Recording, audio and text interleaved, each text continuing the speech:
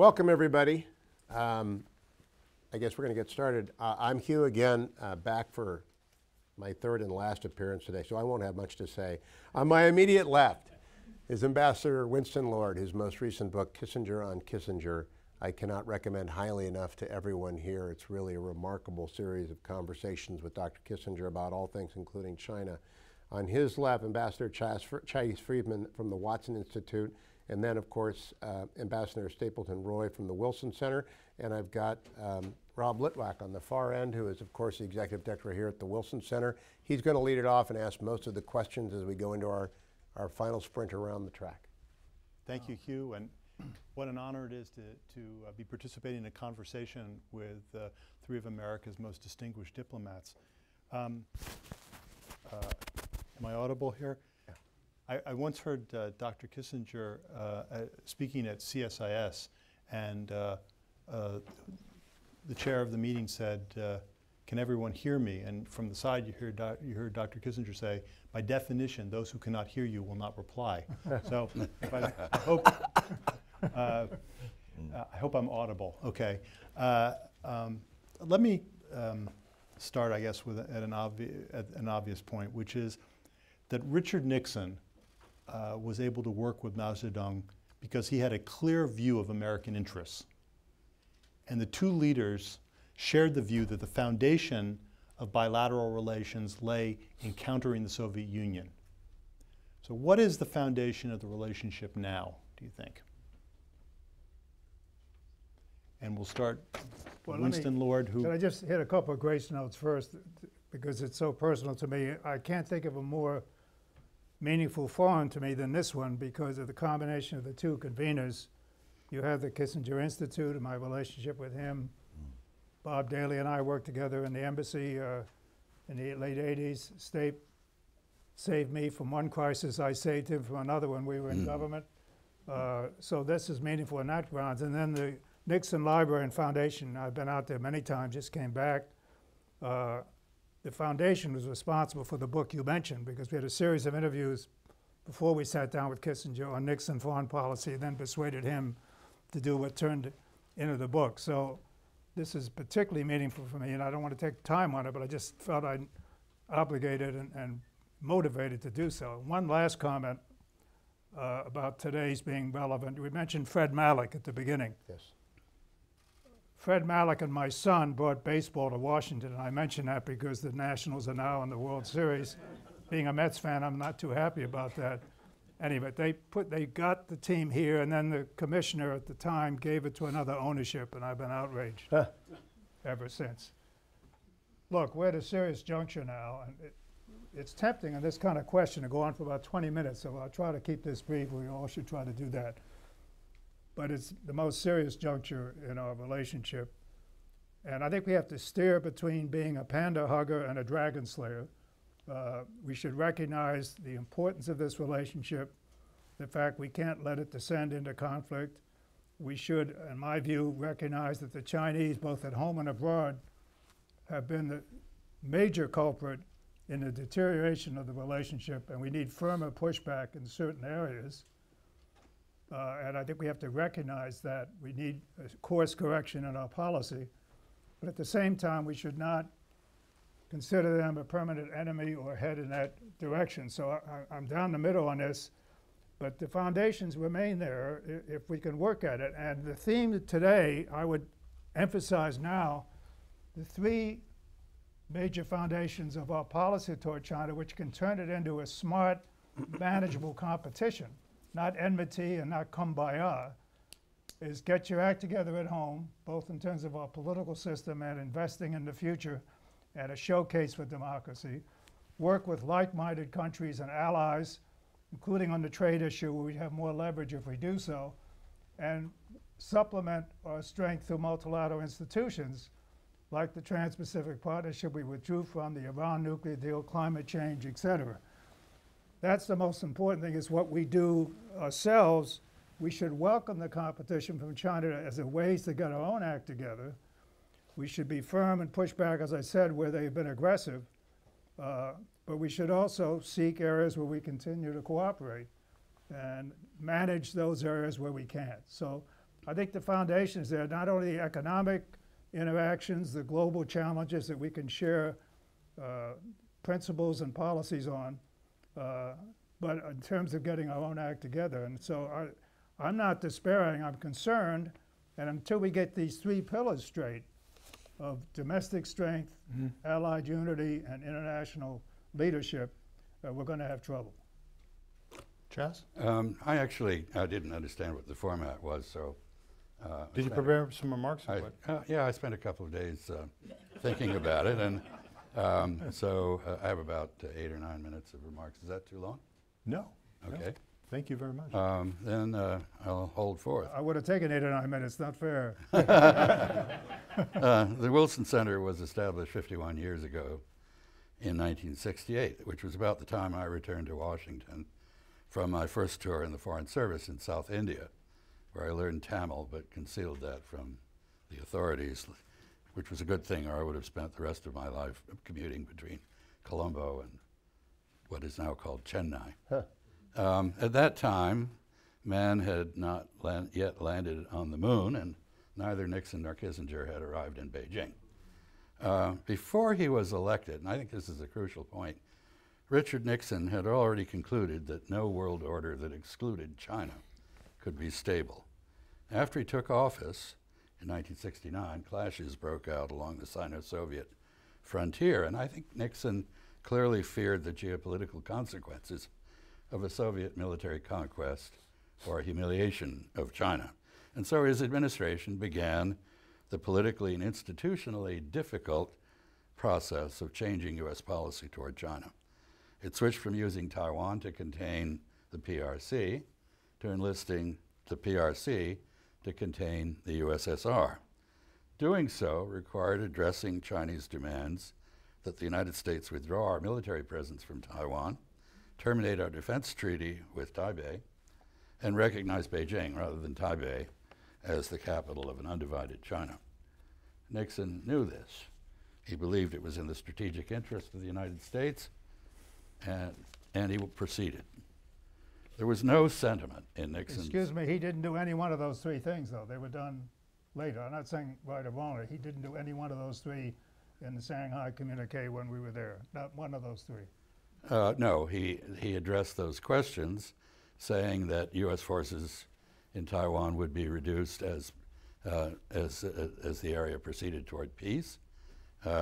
He did not address the defense treaty, and he did not switch recognition. That's all very correct. But he set in motion a process that was very clearly aimed at those things.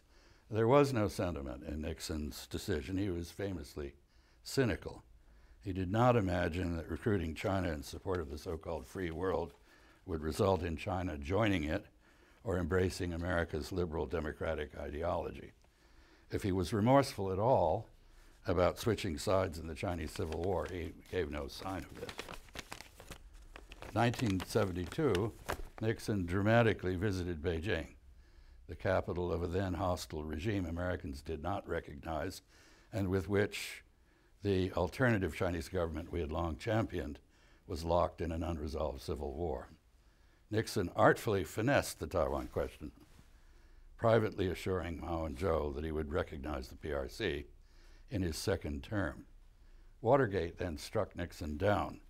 Gerald Ford's accidental presidency was too politically precarious for him to implement Nixon's pledge. It was left to Jimmy Carter to normalize relations with the PRC, then led by Deng Xiaoping. Deng needed an opening to the United States for two reasons. First, tactically, to put the USSR off balance, as he used force to convince Hanoi that allying itself with Moscow would cost it vastly more than it could ever hope to gain. And second, strategically, to de-Sovietize China's domestic political economy. Some Americans understood Deng's geopolitical strategy. None understood his ambitions for domestic reform. But it was Deng's opening of China to American influence that transformed not only China, but also world affairs. It's instructive to compare the situation then, before Deng's policies of reform and opening, with now. In 1972, The United States was concerned about China's weakness and backwardness. Now we're apprehensive about its strength and technological advance. In 1972, the United States was very much the senior partner in the Sino-American relationship. Now we must deal with China as an equal.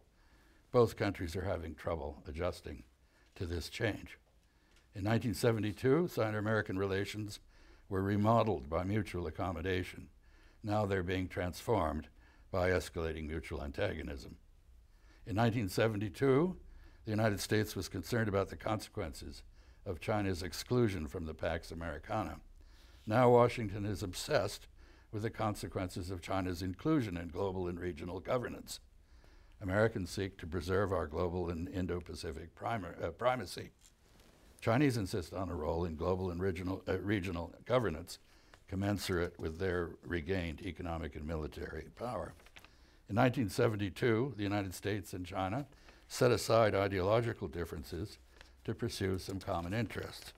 The United States now sees such differences as impediments to cooperation with China, even on obvious common interests. In 1972, the United States and China began to forge an entente, a limited partnership for limited purposes, to check the political military threat to both that Soviet aspirations for global hegemony represented. Together, over the next 2 decades, Americans and Chinese helped validate George Kennan's judgment that if isolated, the Soviet Union's defects would eventually bring it down. With no common military adversary to confront and contain, the Nixon-Carter finesse of the Taiwan issue and the cross-strait understandings that have kept the peace between Taipei and Beijing are now unraveling. The risk of a war to determine Taiwan's relationship with the rest of China is the highest it's been in decades. Apart from the potentially devastating consequences of mismanaging the Taiwan issue, the threats to China and the United States are global in nature and have no conceivable military solution. Human-induced climate change, nuclear nonproliferation, regional instability in China's near abroad, Islamist terrorism, and maintaining a world order conducive to stability and prosperity are, or should be, concerns of both countries. These interests provide an obvious basis for cooperation. Yet in almost every arena, the United States and China are now working at cross purposes. To both Americans and Chinese, it was simply inconceivable that the notoriously anti-communist Richard Nixon would reach out to the famously anti-capitalist Mao Zedong. Richard Nixon, let's remember, had been the single Republican most closely associated with Joe McCarthy. In the early 1950s, he had taken the lead in smearing America's China hands as traitors, bent on enabling a communist victory over Chiang Kai-shek. In 1950, Mao, for his part, had taken China into alliance with the Soviet Union, then into combat with the United States in Korea. But when either Nixon or Mao saw a strategic opportunity for his country, each proved able to set aside both prejudice and the conventional wisdom to seize the opportunity. If such courageous and visionary leaders are alive today, when Lord is alive, I notice, they are hiding themselves very, very well. Sino-American relations are in the process of returning to the fallacious stereotypes and unreasoning hostility that Nixon and Mao acted to set aside 5 decades ago.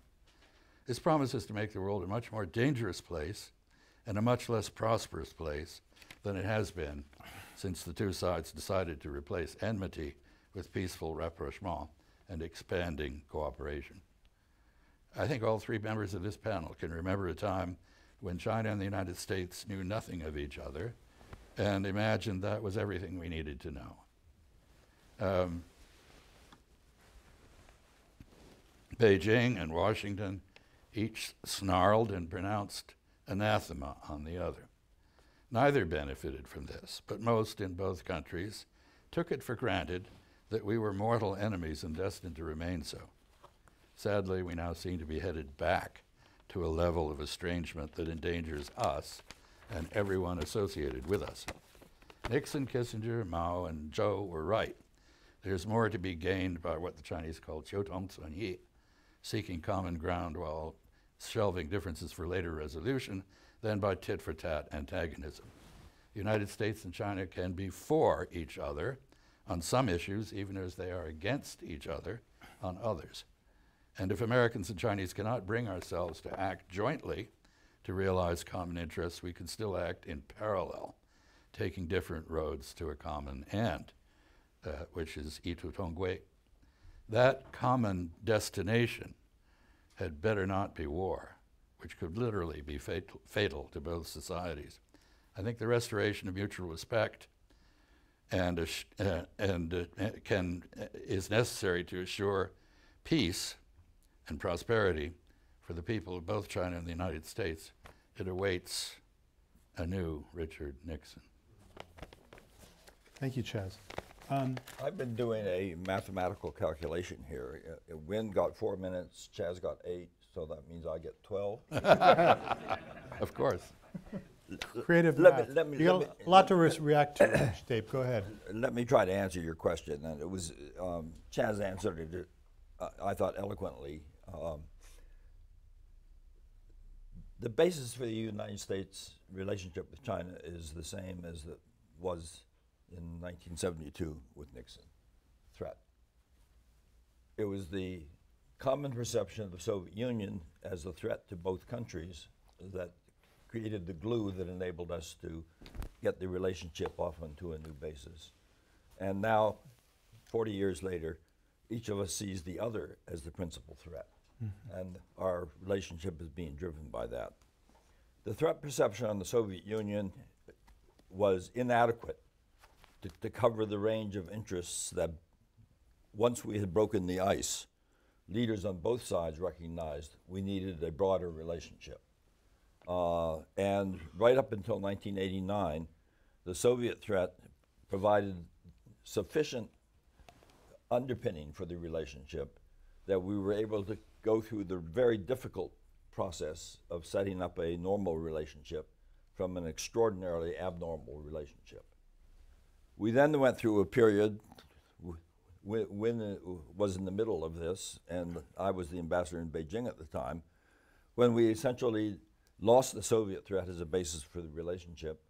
Our public opinion toward China had turned hostile, and we did not have a national understanding of what the basis for the relationship should be. By the end of the decade, we had begun to realize that China was emerging as a major country. And there was a period during the latter Clinton administration, right through the early Obama administration, when essentially we were dealing with China as a major country that we had to deal with as a major country. But then, and it was partly driven by the global financial crisis and the loss of confidence in the West in our own future, that we increasingly began to see China emerging as a threat, not just a major country, but as an emerging threat to the United States. That's where we are at present, and that's where China is at present. The irony of the situation is that we see China as an external threat, and China, in many ways, sees us as an internal threat. There's been much criticism of our engagement policy with China on the grounds that it failed in its alleged purpose, which I happen to think was not its purpose, but its alleged purpose of turning China into a liberal democracy. And yet what we have is a reemergence of repression in China, in which the leader of China is trying to repress the very ideas which are characteristic of liberal democracies that have taken root in China. And he is waging an ideological campaign to try to stamp out Western influences and to insist that socialism with Chinese characteristics, even though in his speeches he acknowledges doesn't have all the advantages that the democratic countries have, that the capitalist countries have, but he says this is the only system that China can have. And so what we're seeing both in Xinjiang, in Hong Kong, in some ways in the way they're dealing with China. China has lots of threats, and all of them have a domestic component to them. You have separatism in Xinjiang. It's separatism, not terrorism, that is the root of their repression there. In Hong Kong, we see the yearning of the Chinese people in Hong Kong not to lose the privileges that they enjoy under the Basic Act that was negotiated in 1997. And in Taiwan, you have people who increasingly feel alienated from a Chinese personality and are beginning to think of themselves with a Taiwan personality. And this is a threat to China. But we are also an external threat. So in a sense, China has this double problem of us as the principal external threat and the ideas we represent as creating a more difficult domestic threat for China to deal with. At the moment, because we are seeing China principally as a threat, we are not able to take advantage of the attractiveness of our system to the people of China. And that is what I would call the principal flaw. Just as we required normalization of our relationship during the 70s and 80s in order to be able to take advantage of the commonalities between our two countries, the common interests, right now we have to get over this sense of only being driven by concern about the China threat and begin to realize that we have to deal with that aspect of the relationship. But as both Win and Chaz have touched on, there's a host of other areas where we have a common interest with China. Both of us will benefit from having a prosperous and stable Indo-Pacific region, and we can't get that unless the United States and China are willing to work together. If you don't have a prosperous and stable region, which we actually achieved for much of the last 40 years, because China and the United States were working together, then we are going to damage the interests of all of the countries of the Indo-Pacific region, and that's not going to be in our interest. So I think your question is a very good one, but the problem is, at the moment, we only understand the threat aspect of the basis for our relationship, and we are not showing wisdom in understanding the areas where there are opportunities for cooperation. Could I make a comment? These are both excellent, but Yes. since the title of this session is partly Nixon legacy, so I think you were very correct, Chaz, to lead off as you did. And I would like to fill in just a little bit. I thought it was a very good rundown, but a little more background on the opening of what Nixon was up to here. And you can get it all in my book, but simply I should hold back a bit. But very, very quickly, you mentioned how Nixon came in, Foreign Affairs article, don't leave China outside his. He wanted to open up to China primarily for a world order and so on. Kissinger separately, they didn't know each other. Nixon, a conservative Californian, distrustful of the Ivy League, somewhat anti-Semitic. Who does he choose as his national security advisor? A Harvard professor, an immigrant Jewish person who worked for Nelson Rockefeller, his opponent. He also chose Daniel Moynihan on the domestic side. So this man had courage from the beginning. So that was his emphasis. Kissinger's emphasis was more balance of power. Now, in terms of the motives, you've hit some of them, but on the U.S. side, on the Russians' part, it wasn't just to balance the Russians, Soviets, it was to improve relations with them. When we started sending public signals of the direction we were headed toward in terms of China, the Soviet experts in the State Department unanimously warned Nixon not to open up with Beijing because it would hurt our relations with Moscow, which at that point, nuclear stalemate was the overriding priority. George Kennan, Chip Bolin, Tommy Thompson, Foy Kohler said, don't open up with China, you hurt relations with Moscow. And State was sitting in Moscow at the time, so he'll want to comment on this. Within, I won't go to detail because I want to save time here, but within a week or two of the announcement of our secret trip and Nixon's coming trip, the Soviets agreed to a summit, which they've been dragging their feet on for 2 years. We made major progress in Berlin, major progress in arms control and détente. So the objective was not just to balance China, but to have better relations with each of those communist giants than they had with each other, and it worked. Secondly, secondary goals of Nixon and Kissinger for the opening, try to get some help bring the Vietnam War to an end. These are the two major patrons of Hanoi, so therefore we might isolate them, at least psychologically, if we opened up. Greater stability in Asia, And then two, I think, very important results and hard to quantify. Number one, we were bogged down in a war. We had riots, assassinations, protests at home, and it looked like we had no diplomatic dexterity abroad. And by opening up dramatically with a fifth of the world's people, we showed the U.S. could be a major diplomatic giant again. And secondly, the American people were understandably fatigued and worn out by the Vietnam War, and it was going to be an ambiguous ending no matter what happened, not a march down Fifth Avenue. By opening up with this dramatic opening, it put this messy ending in Vietnam in some context in terms of geopolitical objectives. On the Chinese side, you mentioned a couple of their incentives to open up, but I would argue one more, get out of their isolation. At the time we went there in July '71, they had one ambassador abroad in Egypt. The Cultural Revolution was still going on. They were totally isolated, and they calculated correctly that if we opened up with China, others, particularly Japan and Europe, would follow suit, and they'd get into the United Nations. So at all of those points. One last point, and then I want to make a point in state. We all talk about the courage of Nixon, and sure, it was easier for him with his right flank protected than Hubert Humphrey, but it was still a courageous decision. But let's not forget the courage of the Chinese and their self-interest. If you look at the Shanghai communique, and you touched on this, the Chinese, as you said, and one of you said, we have to kick some of these tough, I think you did today even, issues down the road and work where we can cooperate. They'd always insisted that you can't have a dialogue with them unless we solve the Taiwan issue. We wouldn't even go to China until we established through secret channels that they would talk about other issues. And then, yes, we had to agree to a one China. We kept it fuzzy. But look at the concessions China made on Taiwan. We maintained diplomatic relations with Taipei. We maintained troops on Taiwan. And the few that we said we might reduce as the tensions in the area reduced was to give Chinese an incentive to end the Vietnam War so we could take some of those Vietnam-related troops out. And Kissinger on Chinese soil reaffirmed our defense treaty.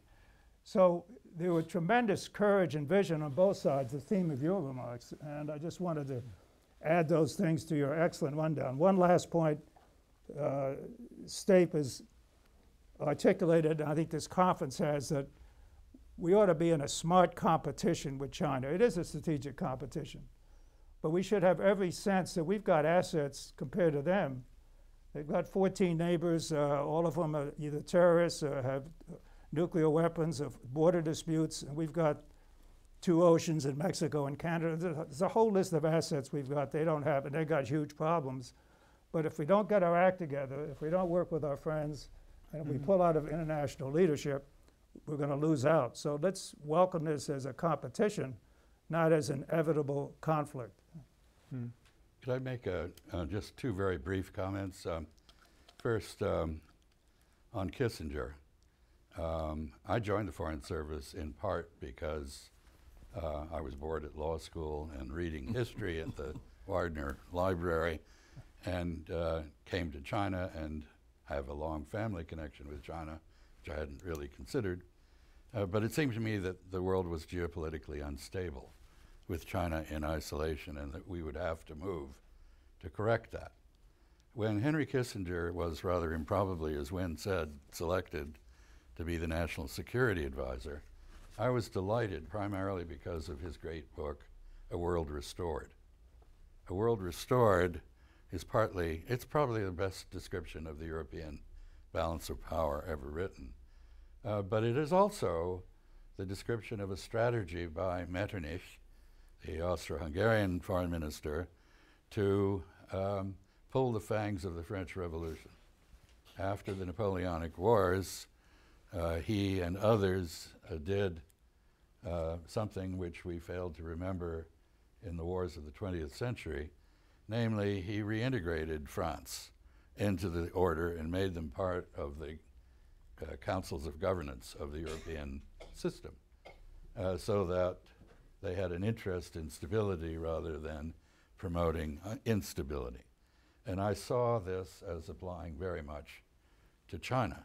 On the other hand, I think in your book, Kissinger on Kissinger, it comes across very clearly and I saw this at the time, that because he was tactically engaged with the Vietnamese, he was more intent on the Vietnam side than Nixon was. So there was an odd juxtaposition of Nixon as strategic thinker, determined to open to China, and Kissinger, a belated convert to that thought. The second point is... Well, he wasn't belated convert. They each came into office thinking we should open. They just had different motives. Exactly, yeah. The second point, very briefly, is that I think you're absolutely correct to emphasize the essence of the policy was to have a better relationship with Beijing and Moscow than they had with each other. We've now accomplished the opposite. If I could ask a question of all three, we've got such a collection of wisdom. All day long, people have talked about China as being a force to be acted upon or which will act upon us. It's all about sticks and carrots. In your collective experience, is there any persuading, I mean, talking political theory with the Chinese leadership that would persuade them on anything? For example, on religious liberty. I mean, if you want social credit score, import Baptists. They're the best social credit people in the world. Is there any persuading them to do things differently, or does it all have to be sticks and carrots? Ambassador Roy. My principal experience was with the Soviet Union and China. And I found them both easier to negotiate with than some of the countries of Southeast Asia where I served. Because if you could muster a good logical reason for doing something, it had impact on them. That's what Whereas when you're dealing as a big country with a small country, it becomes a issue of trade-offs that has no logic behind it. I negotiated a science and technology agreement with Thailand, for example, where they wouldn't agree to correct a typo if you didn't make a concession to them because you spotted the typo, so therefore for them to correct it, you had to give them something additional. That was not the case with China. The power of example is very powerful in both countries. The Soviet Union dealt with the problem by not permitting their citizens to have any access to the outside world. So they were able to convince many Soviet citizens when I lived there that their standard of living was better than that of the United States. In fact, their standard of living was below that of East Germany, it was below that of Poland, it was below that of Czechoslovakia. But Soviet citizens didn't know that because they didn't have free access to Eastern Europe. China, in an act of unbelievable self-confidence, ended up flooding us with their best and brightest students. And so they had a very realistic understanding of the advantages of the Western economic and political system in encouraging general prosperity in the countries. But we didn't persuade the Chinese of this. We let them see it. And this had the impact that Xi Jinping is struggling with right now. And in his speeches, he talks about the fact that we're going to have to deal with the fact that what does he call it? The capitalist systems of the West are going to use our disadvantages to criticize us. And that's exactly what's happening. And many Chinese believe that the capitalist system, or the market system, shall we say, can deliver better advantages for China than the type of socialism that they're trying to restore. So I find that logic works well with the Chinese. But you also need to have a powerful example to support the logic. And then you have an overwhelming ability to shift their viewpoint. Chaz, before you reply, can I just build on Hugh's comment? Because one of the, Hughes focuses on an important aspect of the relationship and how do we have some type of coevolution or some meeting of interest between the two sides. But underlying a lot of our conversation today has been the relationship between foreign policy and domestic prospects in China. And Nixon and Kissinger are both viewed in the realist tradition of foreign policy, focused on a stable distribution of power among states as a key to achieving international peace.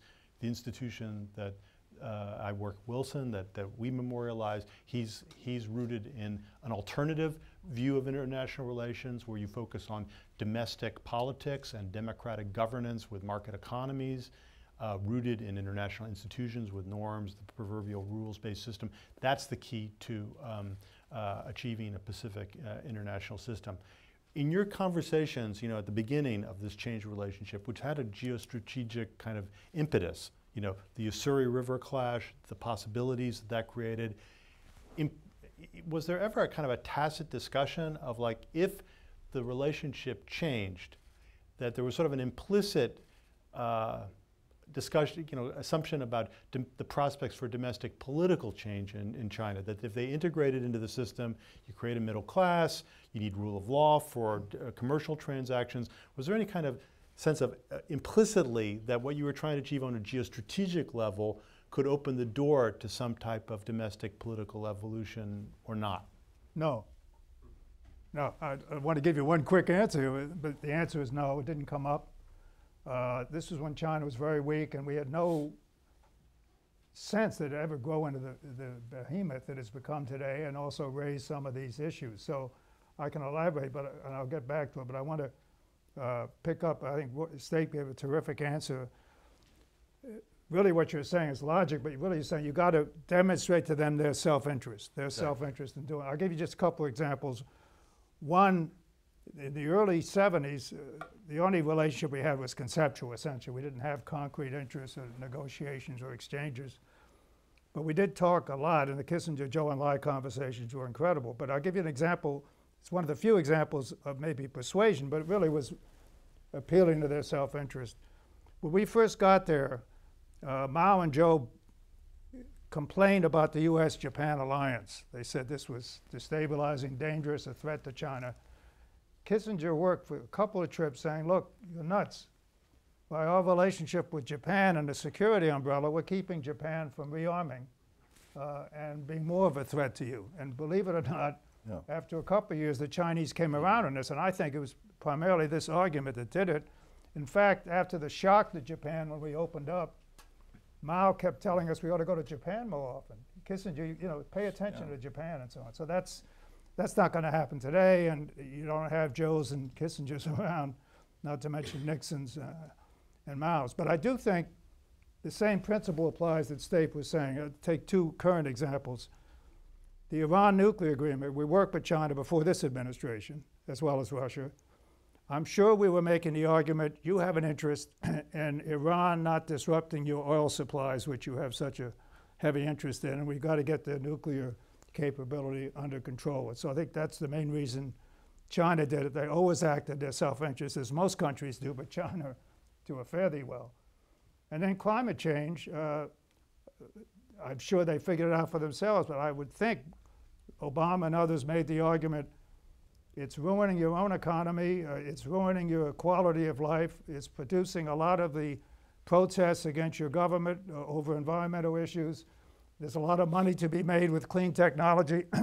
Get your act together in climate change and join with us in solving this world problem. So I'm just elaborating, trying to give examples of what Stape was saying. Heavy pressures, loss of face, direct confrontation is not very useful with them. Certainly rolling over is not very useful. You got to appeal to their self-interest. I want to try to join what Stape and Win just said, and Win, your earlier remark, which I agree with completely, that the key to successful competition is getting our own act together. Instead of trying to keep China down, we should be trying to raise ourselves up. And I think the key, I would add to your list of our deficiencies at this moment, with an apparent total inability to do diplomacy. Diplomacy rests on empathy. I just barely touched on my list, by the way. Yeah. No, but I mean, internationally, this goes directly to the question that you asked about, Hugh, about whether you can reason with the Chinese and persuade them. Yes, you can. If you are seen as friendly, not menacing, if you are seen as understanding their point of view and their interests, and maybe persuading them to take a different view of their own interests, so that this is what diplomacy is all about. It's about getting the other side to accept that it's in their interest to do what you want them to do. At the moment, our approach to international affairs is almost exclusively coercive. It's not directed at recognizing and trying to use the self-interest of the other side to get them to do things. It's militarized. I think we have a major conceptual problem in this country, which is in part the result of the fact that for a long time, the Defense Department has financed international relations theory and political science in every university in the country. We have a copious literature of coercion. We have almost no literature of persuasion, and yet in ordinary life, when we have a problem with our neighbor, if we're wise, we don't pull a gun and say submit or else. Maximum pressure, the motto of this administration, now being applied to Iran, once applied to North Korea, maybe still applied to North Korea, was precisely the formula that convinced the Japanese in 1941 that they needed to do something desperate. We are risking doing that in other contexts, I don't think yet with China, but certainly the approach we're taking to China is designed to humiliate and force capitulation. And I don't think that works with them or very many other foreign societies. We could turn it over to the audience now, I think, and ask them for their questions. And while you, please identify yourself, Katie. Put on.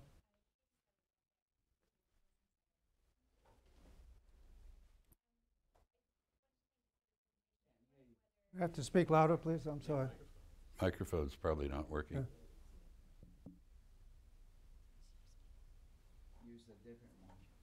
Hand mic.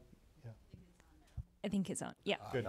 Katie Staller-Blanchette. I'm a fellow here at the Wilson Center. Thank you so much. It's one of the great things about being here is being able to have this kind of caliber of panel to enjoy. I wonder whether you think there's any sort of parallel version of this conversation happening in China. Oh, great question. And if there is, what sort of conclusions they may be drawing about the state of the relationship. Steve, why don't you take that on first? Is there a parallel? Did you hear the question? Yes. Yeah. The short answer is, for much of the last 30 years, you have essentially had free speech in China. You couldn't publish freely. But even highly sensitive issues, you could have discussions in China at universities, at think tanks, with government officials. But they couldn't publish these sorts of things. The Chinese have been wondering how to deal with us for all of this period. We're not easy to get along with, partly because of the propensity we have, particularly in government and particularly in the Congress, to use threats and bullying as the way to try to get other countries to do what we want them to do, instead of persuading them that there's a common interest that will be served by going the way we would like them to go. And this has been upsetting to the Chinese. They have held conferences trying to deal with the question of how to manage the relationship with the United States better. The Chinese have discovered that as they have become stronger, they began to be seen as a threat by all of their neighbors. And so they have put particular focus on what they call Zhoubian Waijiao, which is diplomacy around your periphery, because they found that they were losing out in their diplomacy because they were being seen as threatening, as opposed to being able to use diplomacy to persuade their neighbors to behave in a better way. So the Chinese do indeed deal with these issues. The problem right now is that for the last few years, under Xi Jinping, they have been stamping out the ability to speak freely in China. And this even influences Chinese professors, think tank people, government officials.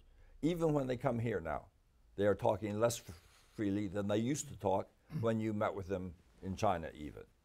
So I think it's more difficult now for China to have the type of free and open discussion that they need, but this has been actually quite commonly taking place in China over much of the last 30 years. I want to echo that about the effect even on private conversations, but this doesn't directly answer your question, but I want to introduce a little balance in our discussion. We've all agreed that we can be ham-handed with China, and we hurt a billion people's feelings occasionally and so on, and we've asked for a more sophisticated approach, and we agree on that. But I don't want to lose sight of the fact that the current crisis in our relationship, I believe, is primarily China's fault. I won't go through a long list, but it started really in 2008 with a financial crisis where we fell on our face and China got some hubris, figuring they knew how to do things better than we did. Understandable instincts to claim their rightful place on the world stage. I want to make clear they have a right to build up their military. They have a right to get greater seats at the table in international organizations. They have a right to have legitimate public diplomacy in other countries, and we've made some mistakes. So I'm not saying it's all one way, but on the whole, what Xi in particular have been doing since he came in, and Stapleton referred to that, has caused this crisis. We'd have a problem anyway, no matter who is president, because of the risen versus established power, with changing from rising now, I guess, to risen. That's going to create tensions and adjustment, particularly when the two sides have ideological differences and national interest differences and geographic tensions. So there's going to be a problem with any president. I happen to think that Trump has not responded in the correct way. I told the three things we ought to be doing, and he's not doing those. But at least he's helped to raise the consciousness. However, let's not forget, as we talk about how we've got to be sensitive and sophisticated, that the problem, I still believe, is primarily because of what China's been up to. I don't want to give a long litany because we don't have time, but what they've been doing at home, what Xi has done to consolidate his power, the Communist Party in charge of everything, reversing economic reforms, forced technology transfers, violating WTO, cyber theft, South China Sea, East China Sea, Taiwan squeezed, Hong Kong squeezed, interfering in our society in coercive and corrupt ways beyond public diplomacy, the Uyghurs, the list goes on. And all of that has either been there before and accentuated by Xi, or it's been new elements that have introduced tension. So there's a reason why there's a bipartisan mood in this country. There's a danger of overreacting and not having the sophisticated approach and the smart competition we're all in favor of. But there's a reason why the mood has shifted among think tank experts, among academics, among former government officials to harden up versus China. So I just want to introduce that balance so we don't get overly self-flagellating here.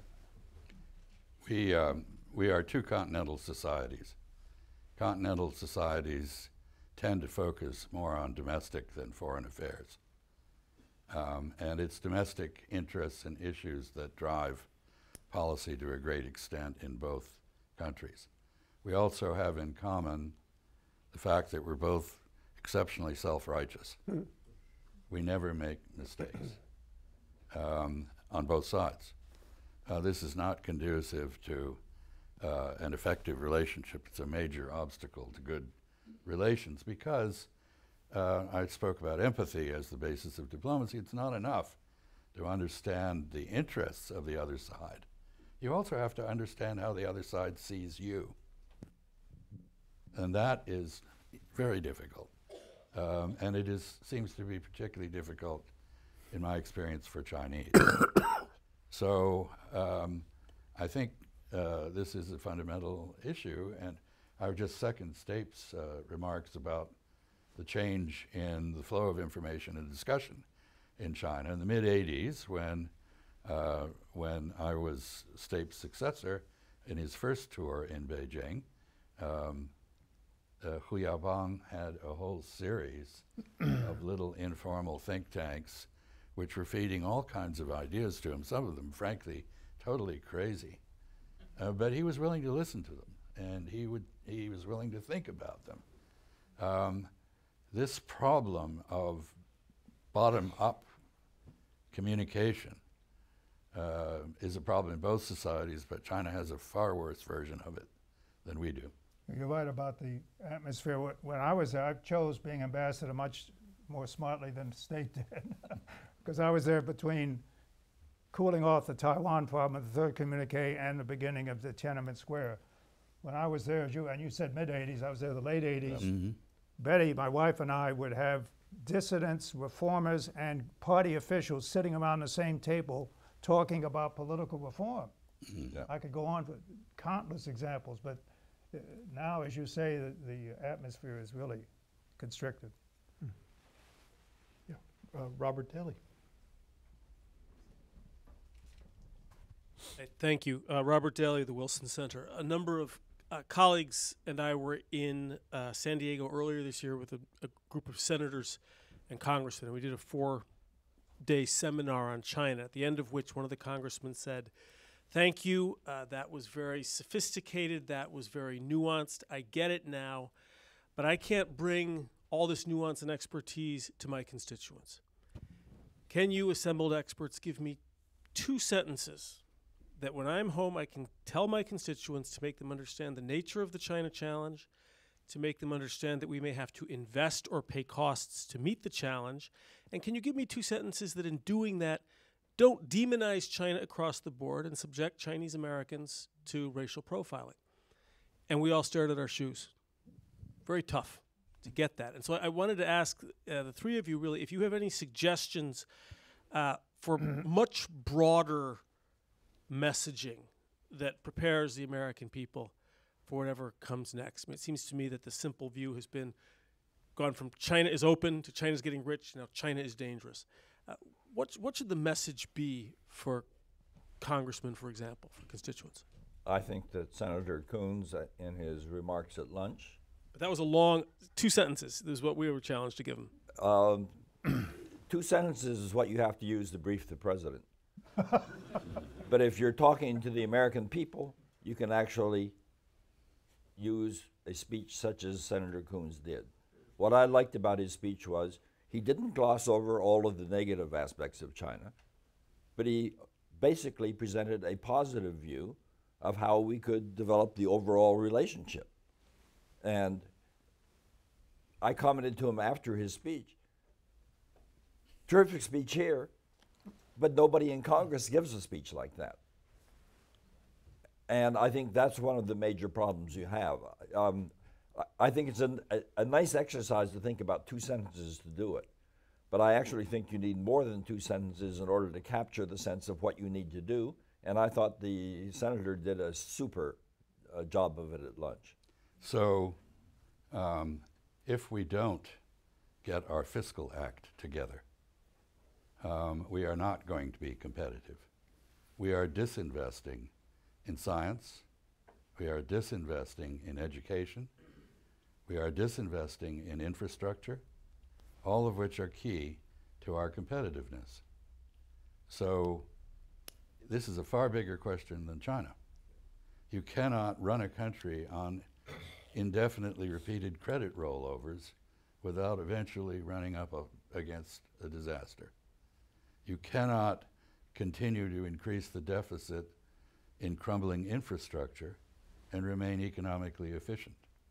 You cannot close your borders to bright minds and hope to retain scientific and technological advantages. I would say frankly, and this is not a political statement, it is a personal judgment, quite aside from party, that what the Trump administration is doing in every respect is crippling this country for the future competition that we need to rise to. So I guess the answer is we need a deep process of introspection and redirection in our country. and we have to be willing to pay what it costs to be excellent. I will try to respond to the two-sentence stricture by pointing out there's a new novel out. It was up for the Booker Prize, didn't win it, thank God. And I'm serious about this. It's one sentence that goes on for 500 pages. One sentence. So if she can do it, I can do it, right? All right. I'll give you the components of two sentences, but of course Stape is right in terms of what you need more time, and the American people will stand for it, and you obviously were being somewhat ironic. The first sentence would make the case, it would be a long sentence, and I won't give it, but I just give you the components of China's not 10 feet tall, and we have tremendous assets versus China. I could elaborate, but I would just put in all the problems they've got and all the inherent assets we have. And the end of that sentence, dangling participles would say, and therefore we should welcome this competition to get our act together. There's not an exact analogy to Sputnik. We ought to treat it like Sputnik. The Chinese are coming, and there is an extraordinary performance by them. We got to get our act together. We can do it because look at their problems and look at our assets. And we did it in Sputnik. Maybe there's other analogies of going to the moon, and et cetera. The second sentence would be essentially what Chaz just said, and which I've already mentioned, of how we go about doing it, drawing on our assets, which we are frittering away. And so I would therefore, the first one's analysis, the second one's prescription. They both belong, but we can do it in two sentences. I'm going to add something onto this because I thought that Assistant Secretary Stilwell, he quoted from a Xi Jinping speech. And in it, Xi Jinping said the capitalist countries have the edge on us now in economics, in military, and what was the third one? Whatever it was, he said they have the edge. What should we do? He said we should improve ourselves. We should raise our standard of living. So that was the concept. In other words, instead of trying to react by holding down the other side, you need to make yourself better. And that was Xi's conclusion, that we're in this long-term cooperation and struggle with the capitalist world. We're going to show that our system is better. But he was frankly acknowledging at the moment it's not better. Well, I think he was right. We actually are better. And the trouble is we're acting as though we can't win a competition with China, and therefore we have to try to cut them off at the knees. Final point, the Chinese have been stealing our intellectual property for how long? Decades? What intellectual property in China is worth stealing?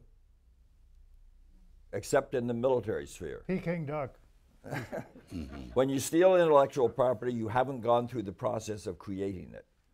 And we still are far better creators of intellectual property, and the Chinese steal it. But there's nothing there worth stealing that they have done in terms of developing intellectual property so far. So we have enormous advantages in this area, and at the moment we're acting as though the only way we can do it is to cut off Huawei at the knees.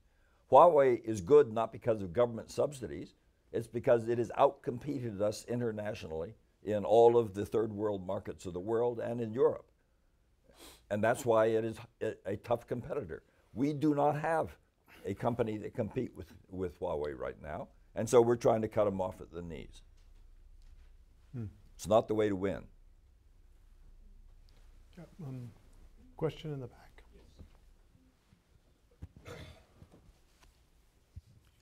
Before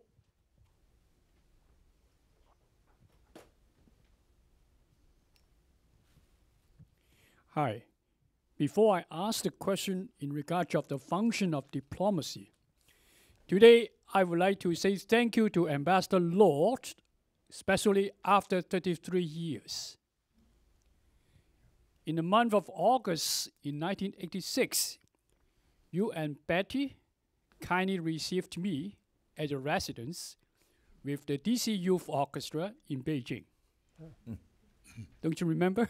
Yeah, I certainly do. It was a passage of 33 years. Right, thank you. I took the DC Youth Orchestra with 100 members, over 100 members, perform in Qingdao. You attended our first concert. You received me at the backstage, and arrange the orchestra to visit your residence after our performance in Beijing. Thank So- you. I remember that. Yes.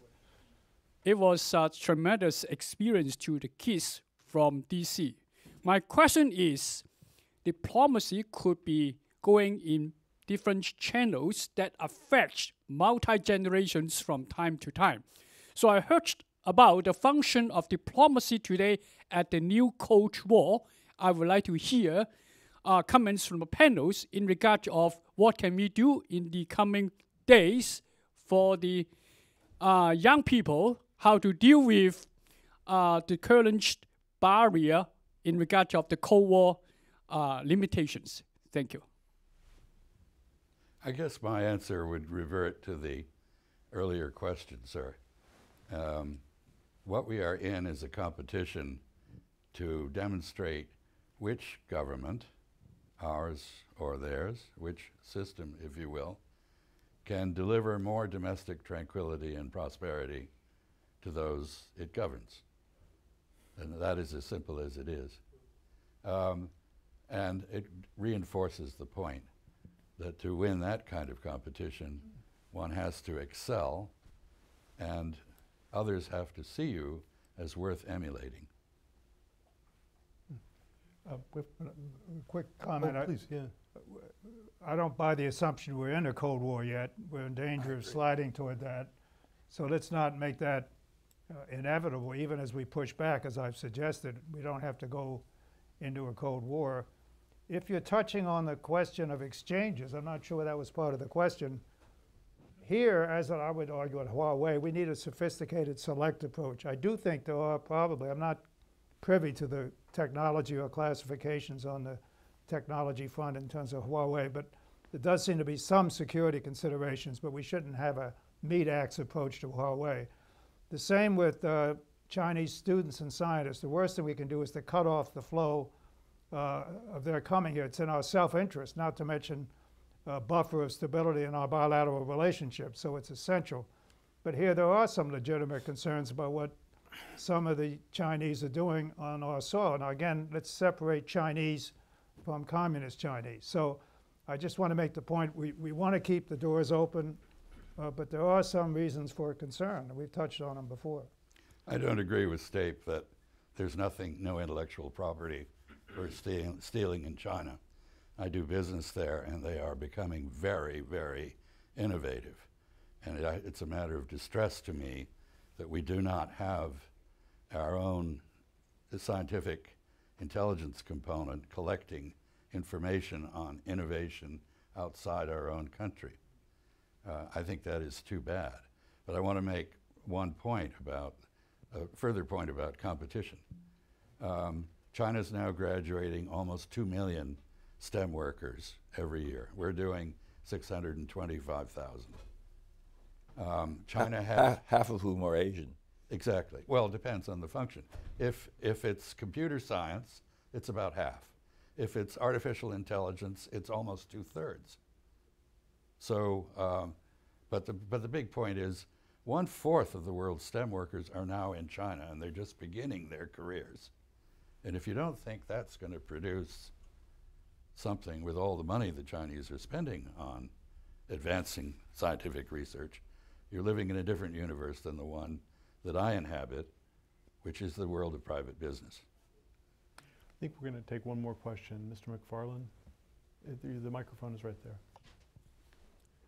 Thanks very much to each of you for a superb analysis of where we are and what we must do to maintain stability in the years ahead.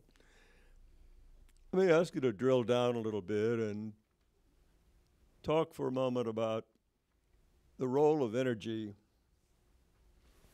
primarily from China's point of view. Historically, in modern times, they've been at a disadvantage, having only coal. A modern industrial society for transportation, China seems to have reckoned with that quite well and moving toward electricity. both to drive what has heretofore been driven by oil, and that is automobiles. They make 30 million of them roughly every year. So they're solving that problem, that challenge, and they're going to maintain a big piece of that market, I think. They're into nuclear power and civil power production very aggressively and successfully.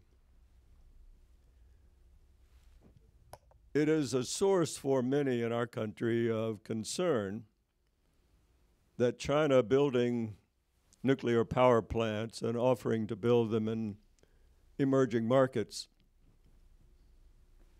on terms that are quite generous enables them to establish, tell it what it is, strategic position, political influence in each host country as they come in and build nuclear power plants at scale. Well, it doesn't have to lead to their dominance of each new emerging market, although being able to turn the lights off really is fairly driving political power. What do you think is China's motive in what appears to be a quite aggressive move into developing countries, Africa, Latin America, with civil nuclear power? Is it for political influence? Is it simply to enable them to have leverage to be able to practice traditional mercantilist gain in other sectors, whether it's Congo and cobalt or whatever? How do you see China's energy strategy going forward? Shall I say something? Very good question, but required a lot of time to answer it. For the Chinese, natural resources generally, energy being among those, are a major challenge. They will eventually employ fracking, for example, to greatly increase their production of oil and gas. But they have more resources than we do in North America as a whole in that area. But those resources are in geologically complex formations quite a bit deeper than they are in Texas and Pennsylvania. There is no infrastructure from the past to repurpose rights-of-way pipelines and the like in those areas. And finally, there is very often no water. One of the things I'm trying to do, and I don't want to get into commercial interests, but I'm part of a group that has a process that makes concrete out of CO2, carbon dioxide, rather than water. It's faster, more efficient, cheaper, and stronger concrete. And I'm trying to get it into China because 28% of China's greenhouse gas emissions are from the manufacture of cement. In 4 years, we think we could cut that in half. This process retrofits. So I'm very familiar with the Chinese being their own worst enemy. They have a ferociously competitive set of companies, bureaucracies, and in my opinion, you use the word strategy. Very often they don't have a strategy. What they do is they announce some broad objective and offer support for it, and then they let everybody, as Dung put it, cross the river by feeling the stones. This is the case with the BRI. There's no real strategy there. It serves strategic interests, to be sure, but the specific projects are not controlled by any central authority. They're worked out directly between the cooperating parties. We have a great deal to learn from the Chinese. This is an example of innovation. They have a great lead in the long-distance transmission of electric power. Their systems are better than anyone else's in the world. They are now the leaders in renewables, and while they are not yet the leaders in nuclear, as you suggest, they're making a lot of progress with some of their own systems, as well as those that they brought in from abroad.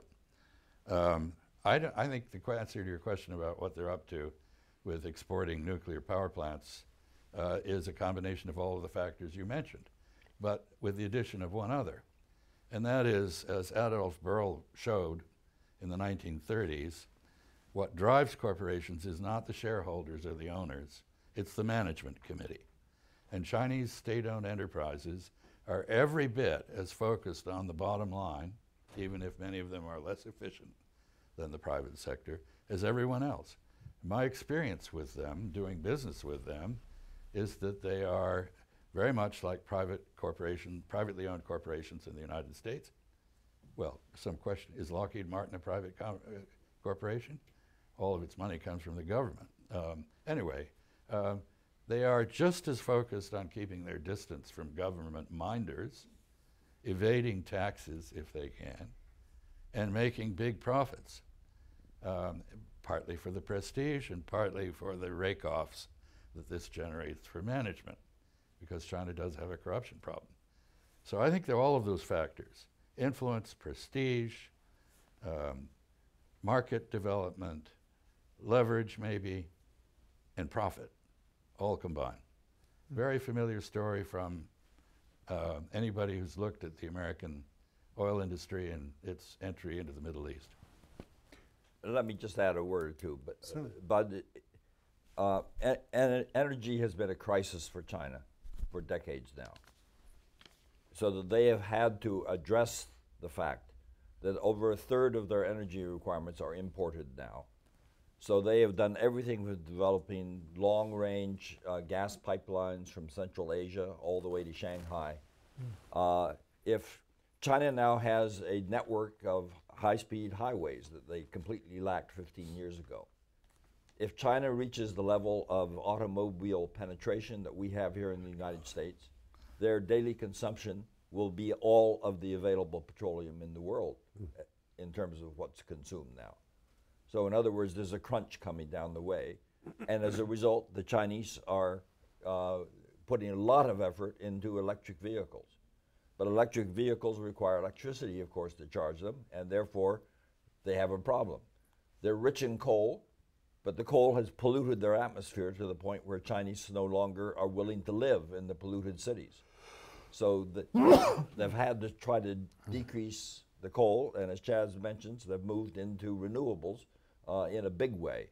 But there are limits there. Chaz mentioned fracking. The problem is fracking requires a lot of water, and the water crisis or in CO2. China, It can be done with CO2. well, if they can develop that they can do it with CO2, God bless them. But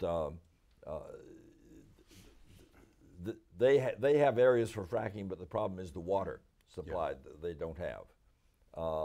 So that this is an area, quite frankly, where there will be both competitive factors, but also areas for cooperation between China and the United States. But from their standpoint, we are going to get lazy because fracking has all of a sudden made us energy independent.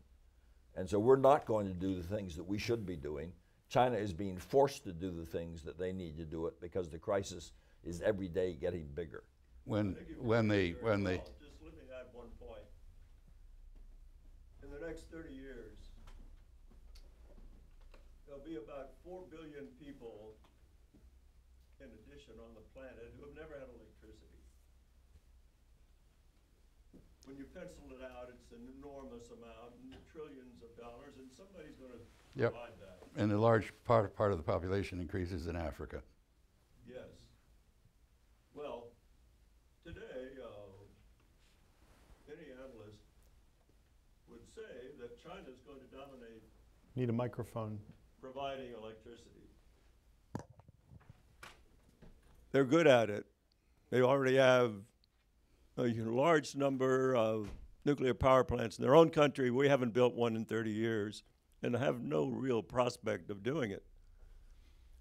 So my point is this, simply, that I think they're going to go very, very heavily into nuclear power, civil nuclear power, and capture that giant market 4 billion of the 10 billion people there will be on the earth in about 30 years. So we'll be getting their electricity, their lights, and all of the other beneficiaries of nuclear power, automobiles primarily, as you described, Stape. So they're on to something, and it makes great sense. But it's going to shift political control as well as they penetrate these markets. I had wanted to add a footnote to Stape's comments. The only country that responded to our call for ships to join us in protecting tankers in the Persian Gulf after the attacks on a Norwegian and a Japanese freighter, apparently by Iran. Those are allies of the United States. And after the Abqaiq and Kharais oil field were attacked, was China. It was a tentative offer, if it was an offer at all. Of course, in the current atmosphere in Washington, it got no response at all. The point I'm making is Stape's correct. The drive on the part of the Chinese to address their vulnerability in energy is going to have geopolitical consequences. And we're either going to work with the Chinese or we're going to find them doing things that we don't like. Well, we've had a rich, full day of discussion on the U.S.-China relationship. Speaking for the Wilson Center, it was a pleasure partnering with the Nixon Foundation on this, Hugh Hewitt. Hugh, over to you for a final word. Just thanks to these three gentlemen and to everyone who's been here either remotely via our live cast or here in the auditorium. Nixon Foundation, the Wilson Center hopes we can do this again. Thank you for being here today. Help me join the panel in thanking them. Safe travels home.